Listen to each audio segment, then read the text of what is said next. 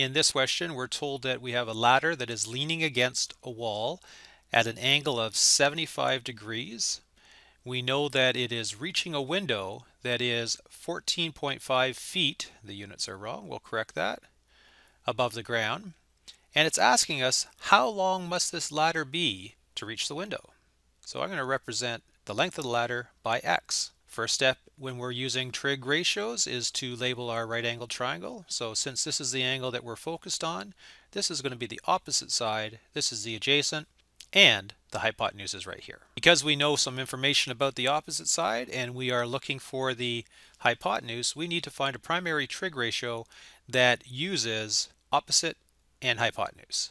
And if you take a look up above here, you'll see that that has to be the sine ratio. So sine of angle theta is going to equal opposite over hypotenuse. Plugging in what we know, we get sine of 75 degrees is going to equal opposite, which is 14.5, over x, the length of the ladder.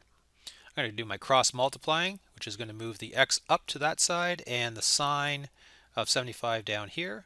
We end up getting x equals 14.5 over sine of 75. And you may find that it is easier to calculate the sine of 75 degrees first and then do your division. So I'll pull up my calculator, and to calculate the sine of 75 degrees, I start by entering 75 degrees first and then click on sine. And I can see that it's 0.96592. We have to keep two decimal places. So sine of 75 degrees is going to be 0.9659. Pulling up the calculator one more time, I'm now going to divide 14.5 by 0.9659. And I get 15.0 feet. The ladder must be 15.0 feet. All right, let's take a look at the second question. In the second question, we're asked to solve the triangle below.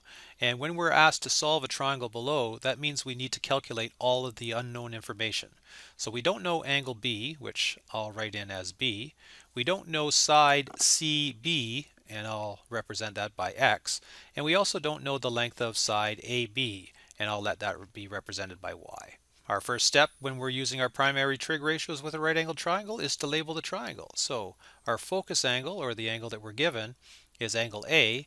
That means that the opposite side is down here, this is the adjacent, and the hypotenuse is always opposite the 90-degree angle. If we solve for side CB, or X, first, we are going to need a trig function that shows the ratio between opposite and adjacent, and that's tangent.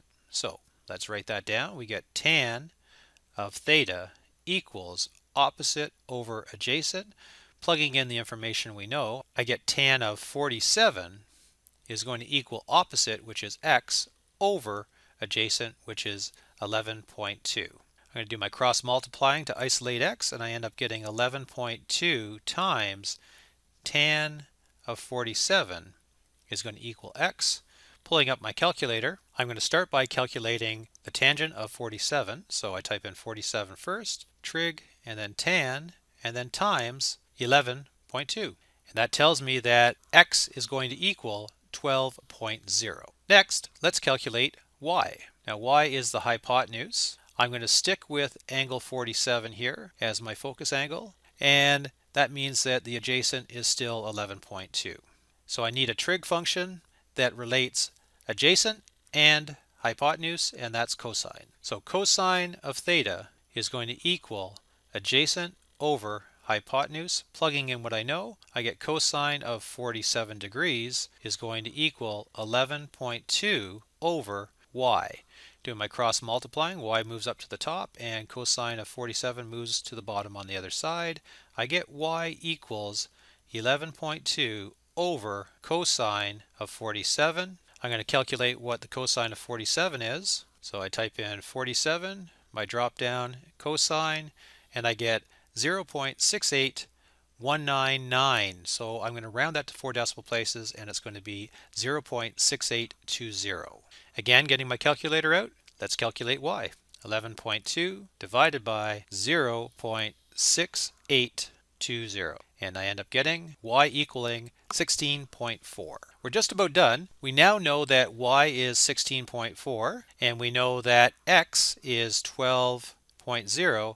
The only thing we don't know is b. We don't need a trig function to calculate b because we know that all the angles inside of a triangle add up to 180, and we have 47 here, we have 90 here. That means that b must equal 43 degrees. All right, I hope that's helped. If you have any questions at all, make sure you ask.